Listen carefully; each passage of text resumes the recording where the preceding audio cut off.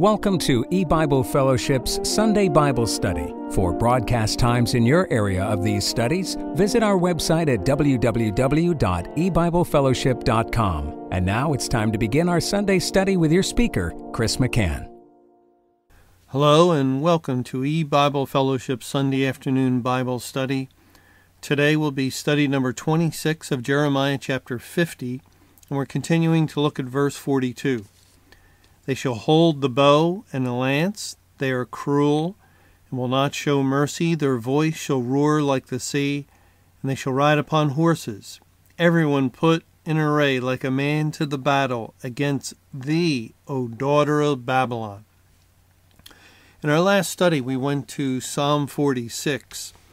Psalm 46, and I'll read the first three verses.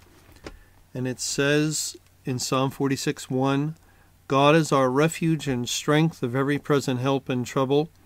Therefore will not we fear, though the earth be removed, and though the mountains be carried into the midst of the sea, though the waters thereof roar and be troubled, though the mountains shake with the swelling thereof, Selah. And here in Psalm 46 we see that the waters roar and are troubled, as it says in our verse in Jeremiah 50:42. Their voice, speaking of God's elect people coming against Babylon, shall roar like the sea. And the cause of the waters roaring and being troubled in Psalm 46 is the mountains being carried into the midst of the seas. And that's significant language, because in the New Testament, in the Gospel of Matthew, the Lord Jesus gives a mini parable where first of all, it's a historical parable because he curses the fig tree, and Jesus actually did that. And then he speaks to his disciples and he says, since they were marveling at that what he had done concerning the tree, the fig tree, they would do also. And more than that, if they had faith, they would cast a mountain into the sea. And we've looked at this before, at that parable, and we've seen that he is saying to the people of God that their faith, that is, when the time of the end comes around, God's judgment first on the church will be a spiritual judgment. Then on the world, there will be a spiritual judgment that can only be discerned through the eyes of faith. And therefore, through faith, God's people will, first of all, curse the fig tree, as Israel represents the churches and congregations. And the people of God understand from the Word of God that the church age has come to an end, that judgment began at the house of God. The fig tree is cursed. Then secondly, more than that, they will also cast a mountain into the sea. And Babylon is referred to as a mountain in the Bible. And so as the world comes under judgment, which Babylon typifies the kingdom of Satan, this world, in the day of judgment, and only God's people see this or understand this, are able to discern these things through the scriptures, then again through faith. The mountain of Babylon, the kingdom of Satan, has been cast into the sea. In Psalm 46, it speaks of mountains, plural, and this would relate to all the kingdoms or rules of Satan as he is pictured as the beast that has seven heads, and Revelation 17 tells us the seven heads are seven mountains. And so it pictures his complete rule throughout all history in the day of judgment, now coming under the wrath of God. And of course, if you cast a mountain into the sea, the water will certainly be troubled. It's to use a small analogy, it's like having a glass of water and you drop some ice cubes in. the water is stirred up and rises, and if you put too much water in the glass, it'll overflow because it is dispersed by these objects being cast into it. And spiritually, that's the picture God is giving us. And this relates to Luke chapter 21. Luke 21, the chapter dealing with the time of the end. And we read in verse 25, "And there shall be signs in the sun, and in the moon, and in the stars, and upon the earth distress of nations with perplexity, the sea and the waves roaring." And notice it's at the time immediately after the tribulation, when the spiritual lights of the sun, moon, and stars, what they represent, the gospel, go out, and this is tied to distress of nations with perplexity, the sea and the waves roaring, because the mountains have been cast into the sea. It is Judgment Day. The people of God are proclaiming this, and spiritually these things are happening. Well, we spoke about this, and also that God is our refuge and strength, a present help in the trouble of the evil of Judgment Day. And I just like to look at one other place before we go back to Jeremiah 50, and that's in Psalm 9. In Psalm 9, beginning in verse 7, it says, "But Jehovah shall endure forever. He has prepared his throne for judgment, and he shall judge the world in righteousness. He shall minister judgment to the people in uprightness. Jehovah also will be a refuge for the oppressed, a refuge in times of trouble." Now notice how God puts that together. First, he says in verse 7, he has prepared his throne for judgment. Verse 8, he will judge the world. He shall minister judgment to the people. And then in connection with that, hand in hand, because it says also, Jehovah also will be a refuge for the oppressed, a refuge in times of trouble.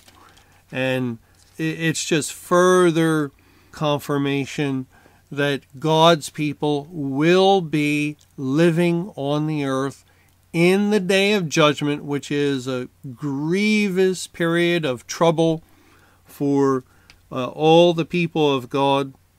And yet, God will be our refuge at that time and strength. All right, going back to Jeremiah 50, verse 42, "Their voice shall roar like the sea, and they shall ride upon horses, everyone put in array like a man to the battle against thee, O daughter of Babylon." Now, once again, God is referring to his people here in and throughout Jeremiah 50 and 51 as a great mighty army that is coming against Babylon. But we should point out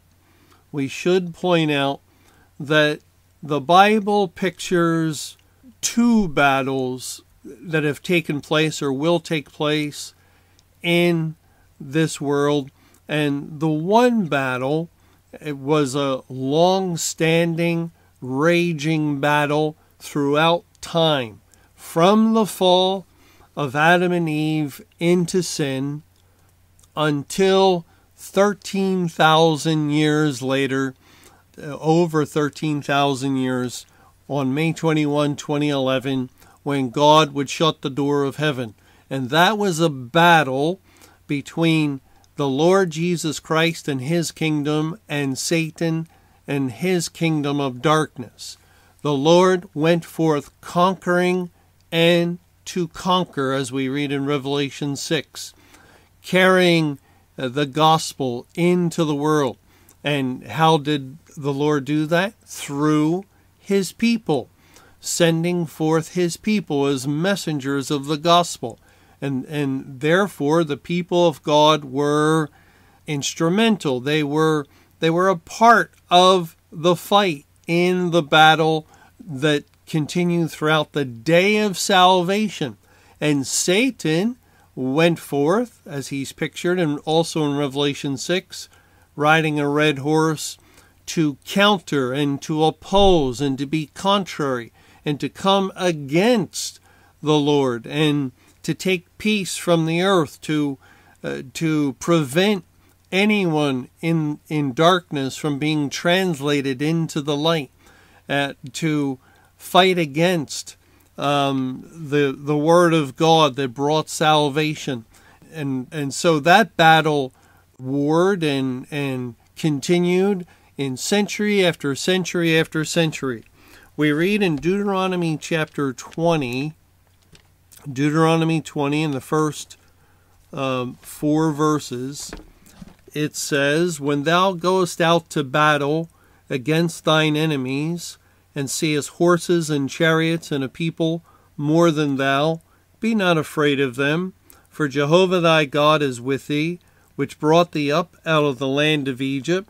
And it shall be, when ye are come nigh unto the battle, that the priest shall approach and speak unto the people, and shall say unto them, Hear, O Israel, ye approach this day unto battle against your enemies. Let not your hearts faint.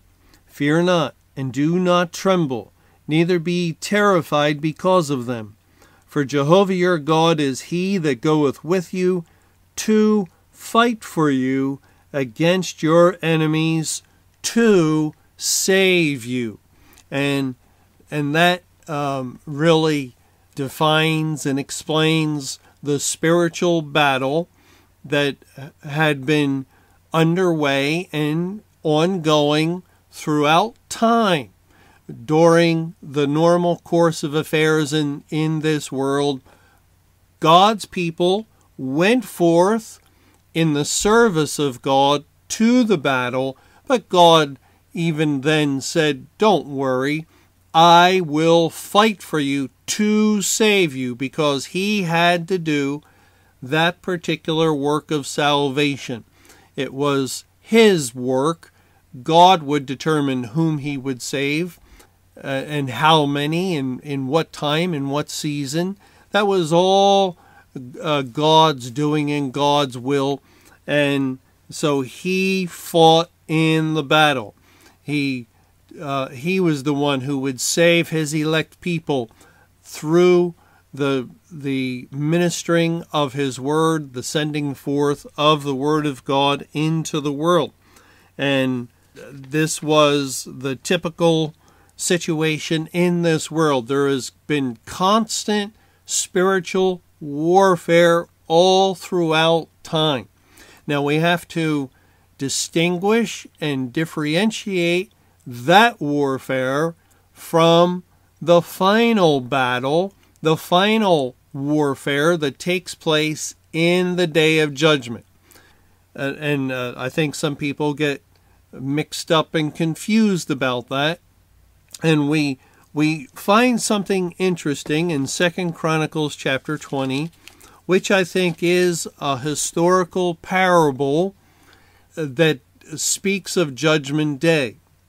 And in 2 Chronicles 20, King Jehoshaphat of Judah is afraid because a great enemy army is coming against the people of Judah. And a prophet rises up that tells him not to be afraid. We read in 2 Chronicles 20 in verse 15, "And he said, Hearken ye all Judah, and ye inhabitants of Jerusalem, and thou King Jehoshaphat. Thus saith Jehovah unto you, Be not afraid, nor dismayed by reason of this great multitude. For the battle is not yours, but God's. Tomorrow go ye down against them. Behold, they come up by the cliff of Ziz, and ye shall find them at the end of the brook, before the wilderness of Jeruel. Ye shall not need to fight in this battle. Set yourselves, stand ye still, and see the salvation of Jehovah with you, O Judah and Jerusalem. Fear not, nor be dismayed. Tomorrow go out against them, for Jehovah will be with you.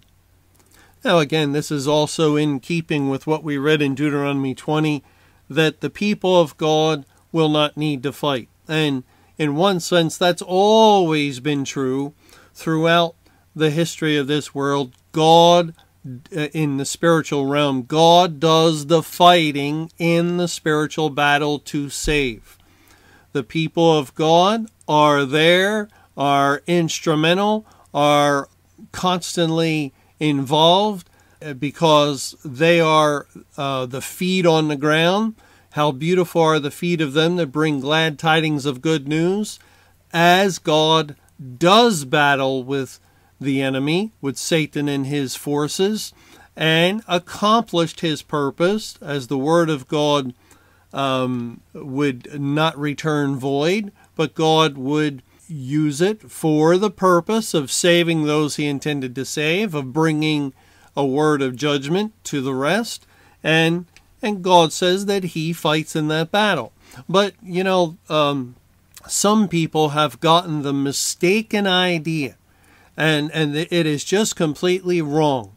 There is nothing anywhere in the Bible that would teach this. But it is a mistaken idea that we are not to declare truth.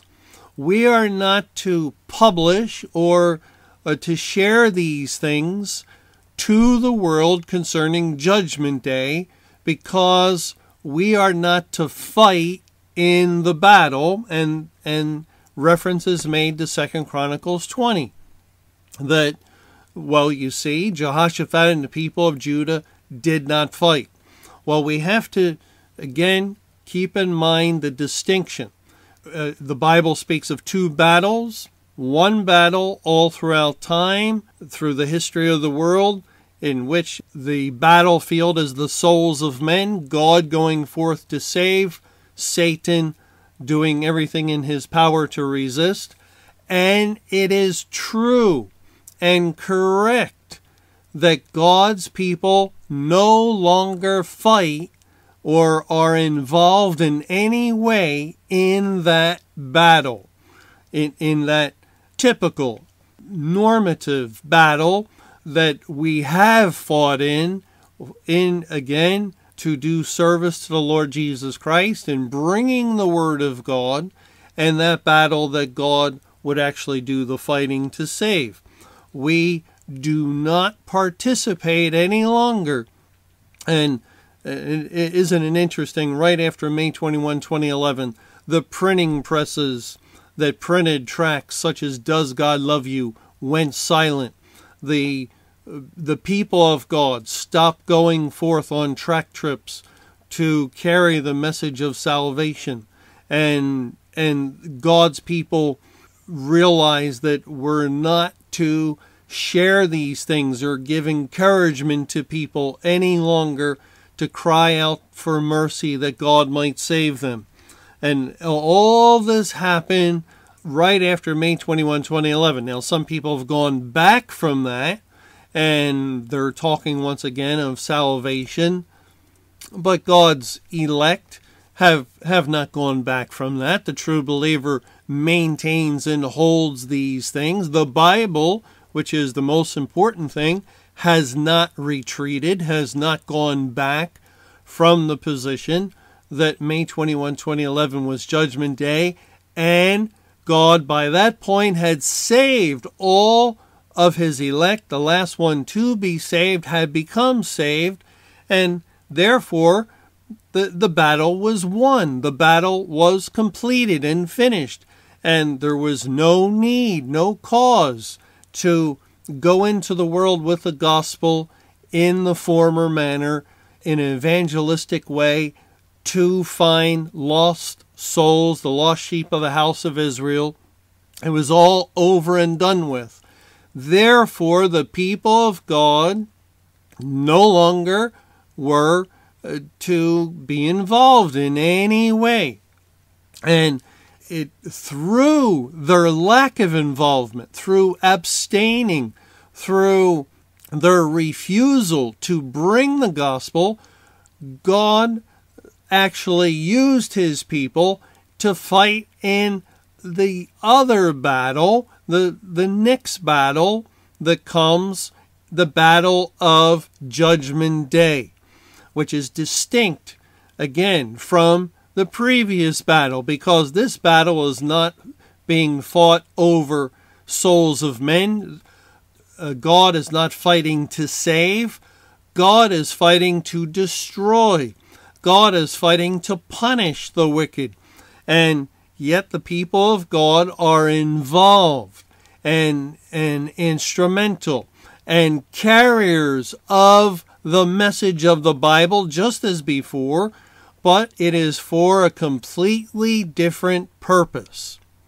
And one major way that God uses his people to fight in this battle is through their refusal to involve themselves spiritually in the fight of the previous battle, of the battle over salvation, the battle with Satan's kingdom. Oh no, the people of God say, we're not to give false hope. We're not to encourage anyone along those lines with the expectation that there may be salvation when salvation has come to an end. Now, does the Bible speak of the people of God fighting in this battle of Judgment Day? And again, just as God is the one who pointed out in Deuteronomy 20 and also in 2 Chronicles 20, it's pointed out. In 2 Chronicles 20 is, again, I think, a historical parable referring to the Day of Judgment. And in both cases, it's pointed out that you have no need to fight, but the Lord will fight for you. And so God is the one that fought throughout the day of salvation to save. God is the one who fights in the day of judgment to destroy. And the people of God are helpers, messengers, servants to God in order that he accomplish his purpose in both of these battles. And let's look to the Bible to see what God has to say about the battle of Judgment Day. Revelation 19, and we're going to read several verses. Revelation 19, beginning in verse 14, and actually I should start a little earlier so we see that Christ is in view in verse 11. And I saw heaven open, and behold a white horse, and he that sat upon him was called Faithful and True, and in righteousness he does judge and make war.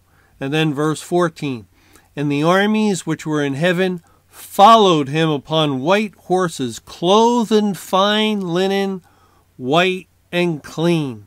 And out of his mouth goeth a sharp sword, that with it he should smite the nations, and he shall rule them with a rod of iron, and he treadeth the winepress of the fierceness and wrath of Almighty God.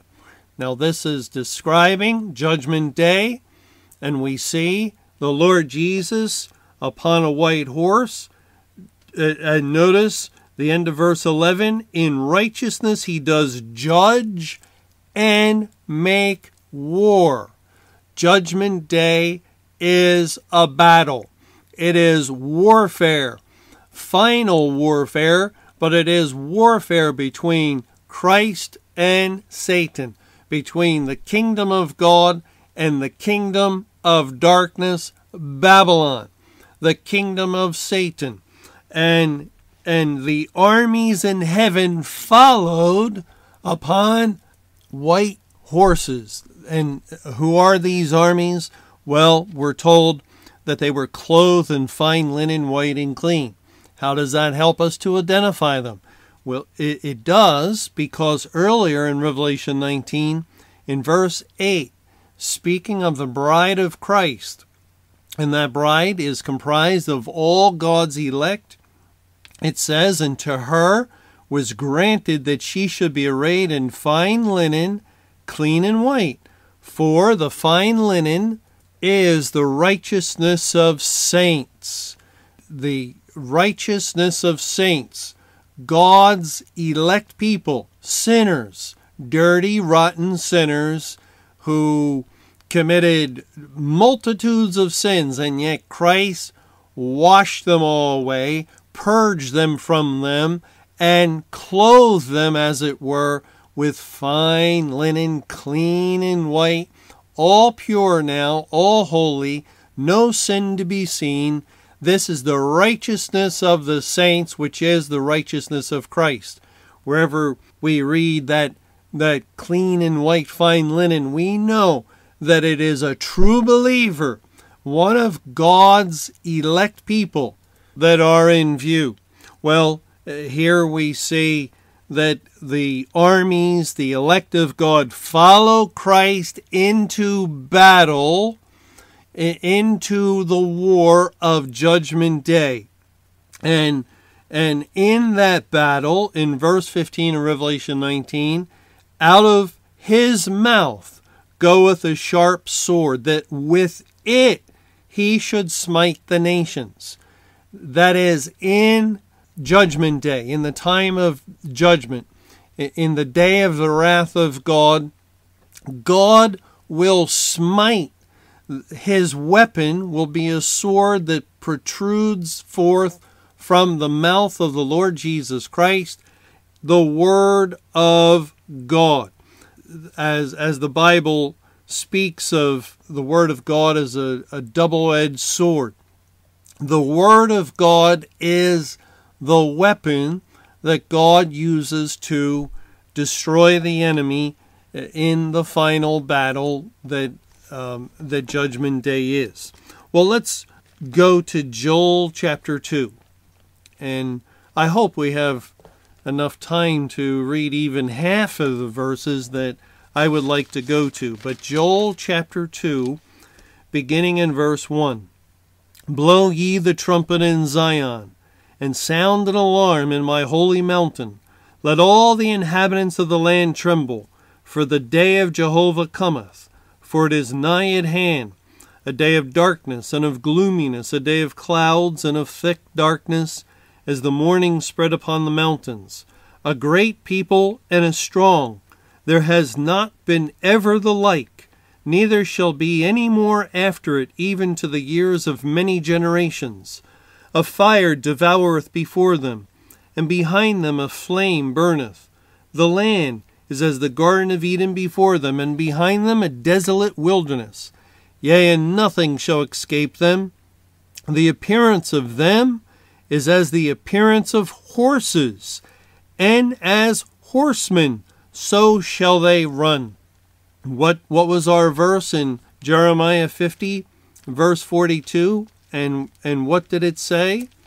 Well, their voice shall roar like the sea, and they shall ride upon horses, everyone put in array like a man to the battle against thee, O daughter of Babylon. And then we find in Revelation 19, Christ on a white horse, and the armies of heaven, who could only be the elect people, also on horses, fighting with Christ, or going forth following him in the day of battle. And now we find this great people, a great army that shows itself in Joel 2, and their appearance is as the appearance of horses, and as horsemen shall they run. And then in verse 5 of Joel chapter 2 it says, like the noise of chariots on the tops of mountains shall they leap, like the noise of a flame of fire that devoureth the stubble, as a strong people set in battle array. Now what is being burned up in the day of judgment? Wood, hay, stubble. Here's what the Lord says in Malachi 4 and verse 1. For behold, the day cometh, that shall burn as an oven, and all the proud, yea, and all that do wickedly, shall be stubble. And the day that cometh shall burn them up, saith Jehovah of hosts, that shall leave them neither root nor branch. And Notice in verse 3, and ye shall tread down the wicked, for they shall be ashes under the soles of your feet in the day that I shall do this, saith Jehovah of hosts. Now, obviously, God is not talking to false prophets in Malachi 4. He's speaking to his people. And he's saying that he will burn up the wicked, the proud, as stubble. And the next thing we read is that they will be ashes under the feet of the Lord's people. And that's what we see here in Joel 2 with this great army that comes and like the noise of a flame of fire that devoureth the stubble, as a strong people set in battle array. And I'm going to keep reading here in verse 6. Before their face the people shall be much pained. All faces shall gather blackness. They shall run like mighty men. They shall climb the wall like men of war. And they shall march every one on his ways. And they shall not break their ranks. Neither shall one thrust another. They shall walk every one in his path. And when they fall upon the sword, they shall not be wounded. They shall run to and fro in the city. They shall run upon the wall. They shall climb up upon the houses. They shall enter in at the windows like a thief. The earth shall quake before them. The heaven shall tremble. The sun and the moon shall be dark, and the stars shall withdraw their shining. And Jehovah shall utter his voice before his army, for his camp is very great. For he is strong that executeth his word. For the day of Jehovah is great and very terrible, and who can abide it? Again, we find this army that can only be the people of God. They are coming immediately after the tribulation, because Joel 2:10, the language in that verse, pinpoints the time. We're very familiar with this language of when the sun and the moon is darkened immediately after the tribulation. And God utters his voice before his army, and he is strong that executeth his word. We saw the word of God in view in Revelation 19 in the battle that Christ is waging in the day of judgment. And here too in Joel, God's people are in view as the Lord does battle with the wicked in the day of judgment, and the word of God is in view. Now let's go back to Revelation. Revelation chapter 9. Revelation 9. And we read of locusts, destructive locusts. Now, one interesting thing about locusts is that they destroy en masse. There are just multitudes of locusts that swarm and destroy fields and crops. And this is a picture of God's elect that are a great multitude that were saved out of great tribulation. And God views them as locusts. It says in Revelation 9:3, and there came out of the smoke locusts upon the earth, and unto them was given power, as the scorpions of the earth have power, and it was commanded them that they should not hurt the grass of the earth, neither any green thing, neither any tree, but only those men which have not the seal of God in their foreheads.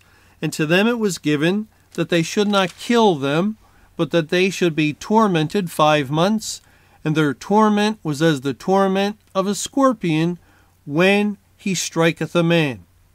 And then we read in verse 10, I'll read through and go back to verse 6. And in those days shall men seek death, and shall not find it, and shall desire to die, and death shall flee from them. And the shapes of the locusts were like unto horses prepared unto battle, and on their heads were as it were crowns like gold, and their faces were as the faces of men. Now, again, The shapes of the locusts were like unto horses prepared unto battle. We see the connection, the tie-in with Joel 2, with Revelation 19, as Revelation chapter 9 is, without any question, a chapter describing Judgment Day.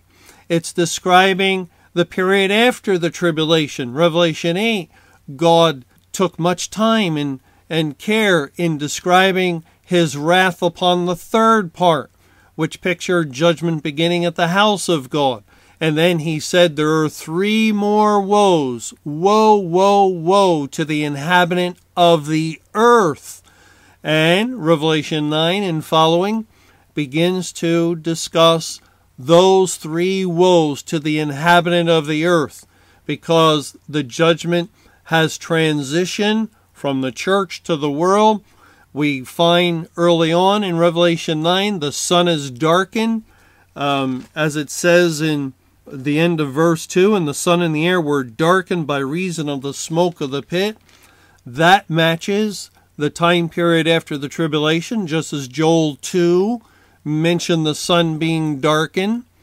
And in that context of the sun being darkened, we find a mighty army.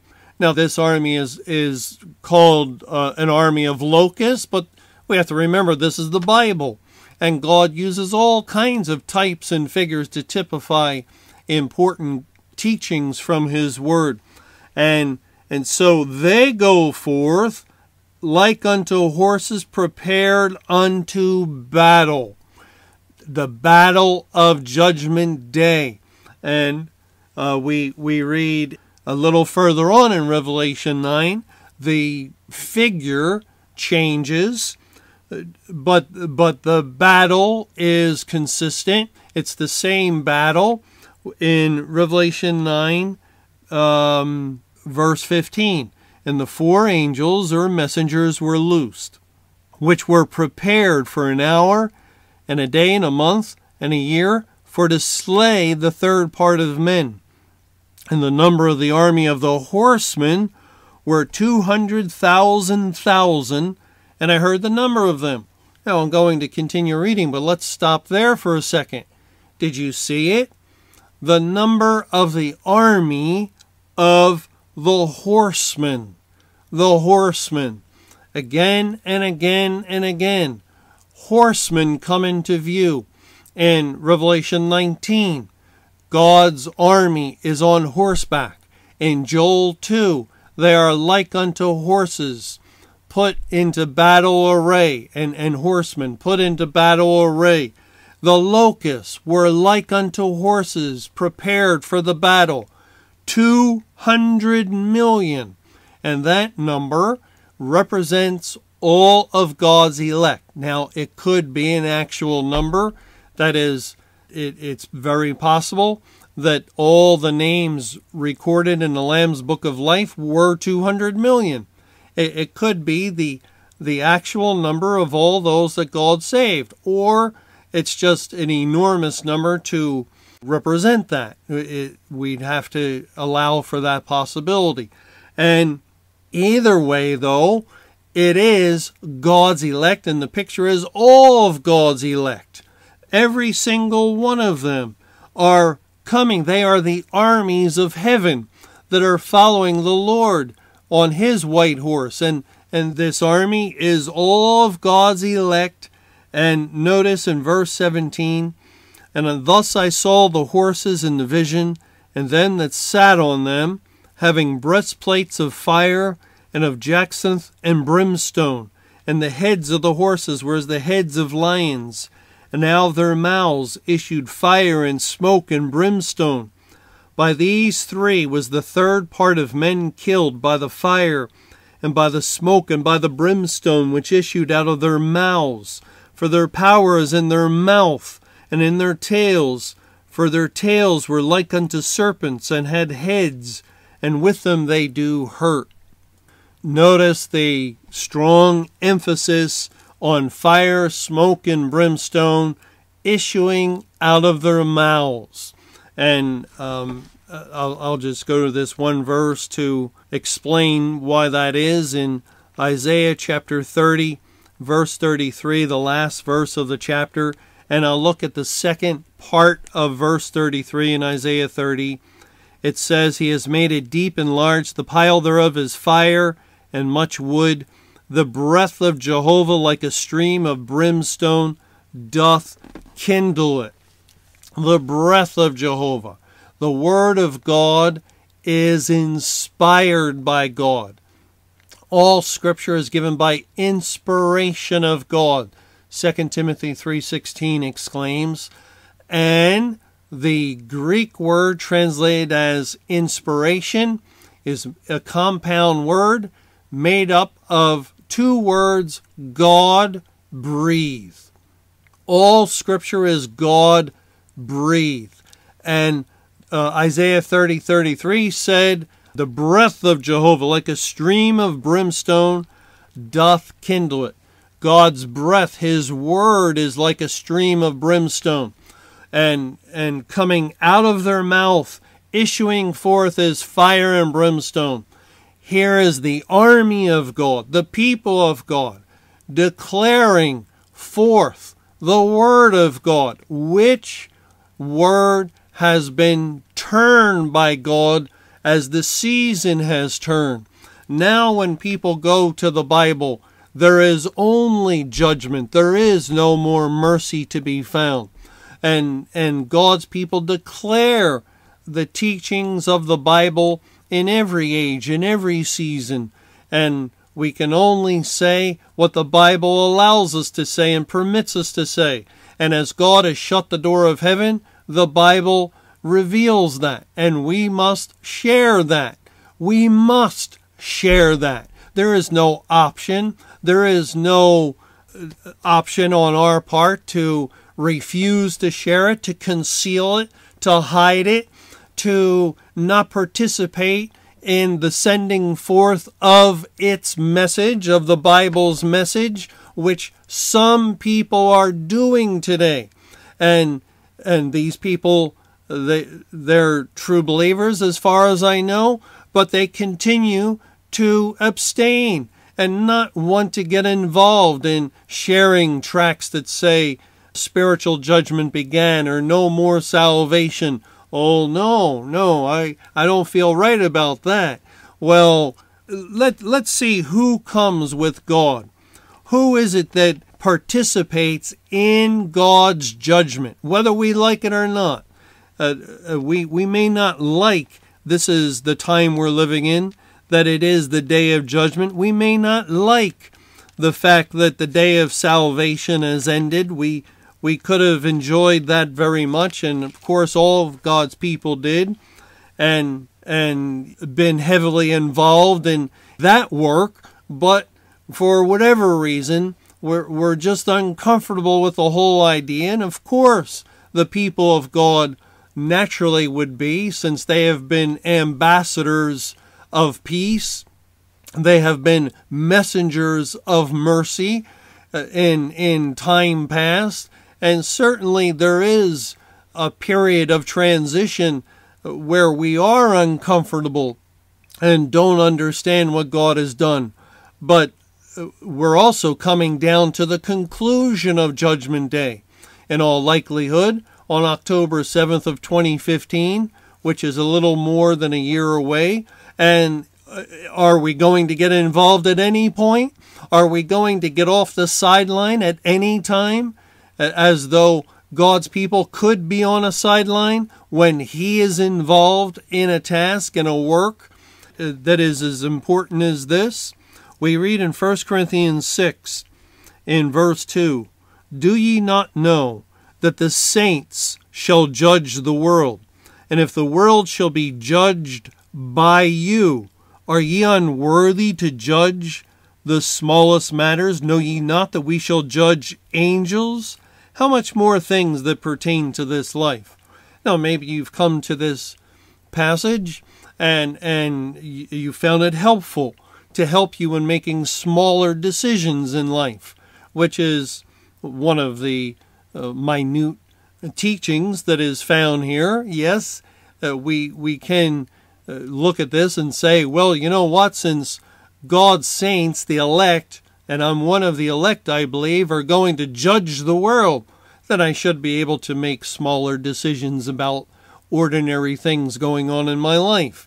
Since judging the world is such a huge matter of discernment, and the wise will understand, they will both understand time and judgment, Ecclesiastes 8 tells us, and yet we can't get away from this statement. Do ye not know that the saints shall judge the world? They will judge the world. This is a biblical statement.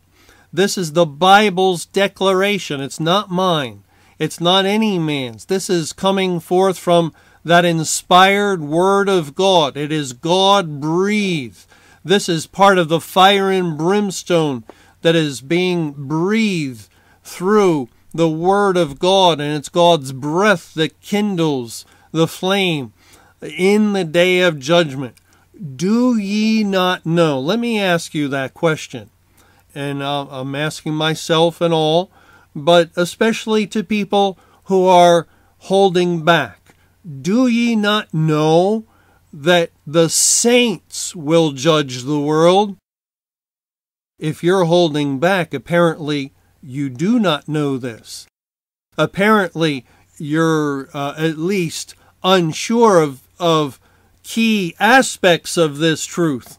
The saints will judge the world. Yes, God, the Lord Jesus, is going forth, but he doesn't want us to miss the fact that the saints are with him, that the saints are the ones we read in Jude 14, the book of Jude, verse 14, that little epistle right before the book of Revelation. It says, and Enoch also, the seventh from Adam, prophesied of these, saying, behold, the Lord cometh with 10,000s of his saints. 10,000s pointing to the completeness. All the saints. And we read in Zechariah 14 verse 5, that the Lord cometh with all of his saints. And so that's confirmation. 10,000s, the number 10 pointing to completeness of whatever is in view. 10,000s of his saints. The elect of God come with Christ in judgment. And when did Judgment Day begin? May 21, 2011. That's when Christ came as a thief in the night. That's why Joel 2 speaks of that army also as a thief, because we come with him. What he does, we are following him. And notice here in Jude, it says, the Lord cometh with 10,000s of his saints. And then verse 15, to execute judgment upon all. This is what the saints are actively doing in the day of judgment. Executing judgment. Now, we're not to think this means we have some sort of weapon, an actual weapon to destroy. No, what is the weapon? The sword of God, that which issues forth out of the mouth of the 200 million, like fire and brimstone. The word of God, the declaration that God has opened up as he has revealed his righteous judgment in the day of his wrath, as Romans 2:5 tells us, is that in which we execute judgment. In Psalm 149, and this is just touching the surface of the number of scriptures that are involved in teaching this doctrine that God's people actively are with him, participating in the day of judgment. I've only gone to a handful. I have many more here that we could go to, and I know we won't have time today, but in Psalm 149, verse 5, Let the saints be joyful in glory. Let them sing aloud upon their beds. Again, the saints of God. In verse 6, let the high praises of God be in their mouth, and a two-edged sword in their hand. Let's identify that sword. Hebrews 4:12, the word of God is quick and powerful and sharper than a two-edged sword. In verse 7, to execute vengeance upon the heathen and punishments upon the people, to bind their kings with chains and their nobles with fetters of iron, to execute upon them the judgment written. The judgment written. Do you see how all these verses are coming around to the same conclusion? They're all coming back to the same teaching that Jeremiah 50 has already told us, to publish these things, to speak these things. And we'll look at that verse, hopefully, but let me finish here in Psalm 149:9, to execute upon them the judgment written, this honor have all, 10,000s of them, have all his saints. Praise ye Jehovah. And you, perhaps, want to hold back. You want to conceal these things. You don't want to talk about them. You don't want to order tracts, or if you have them, you're not going out with them as before. You're not sharing this information. Why not? Why not? In the light of all of these scriptures, you believe it's Judgment Day, you understand it's Judgment Day, but you're continuing to hold back. Why is that? In Jeremiah 50, God started off this chapter, Jeremiah 50, which is a tremendous chapter describing the day of judgment. And notice how he begins it in verse 1. The word that Jehovah spake against Babylon and against the land of the Chaldeans by Jeremiah the prophet. Declare ye among the nations, and publish, and set up a standard. Publish, and conceal not. Say, Babylon is taken. Now, notice the incredibly great emphasis God is putting on declaring these things. First of all, he says that, declare ye among the nations. That's one time he's telling us what to do. And publish, number 2. And then thirdly, and set up a standard. And then again, publish. 4 times he's told us in just a portion of the verse. And then he goes on to say, and conceal not. That's 5 times. Conceal not, say, Babylon is taken. 6 times. He's driving the same point home. Publish these things. Say these things. Conceal not these things, because he knows. He knows what happened on May 21, 2011. He knows the scorn, the ridicule, the reviling. He knows the confusion the people of God were experiencing immediately after, in the early days after the Great Tribulation and the early days of judgment, and the tendency to not know what was happening, to sort of hold back from everything because we didn't know what the Lord was doing. And so he hits that point directly.